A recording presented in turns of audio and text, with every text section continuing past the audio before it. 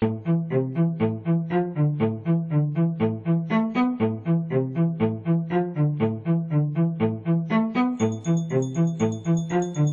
me, fashion icons are people who fascinate, who have this natural ability to attract attention by their elegance, their aura. I think to become an icon, you have to really just be yourself, so that appearance and clothes are just the reflection of what you are, of your real personality, your being, your soul. Being an icon is having the courage to stand up and believe in yourself. Michael Jackson is one of my favorite icons because of his unique personality. His fascinating personality is so imposing that his fan reproduces his style and gestures.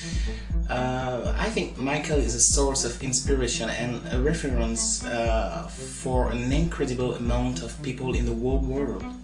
It's fantastic to see the way that art and fashion have merged today.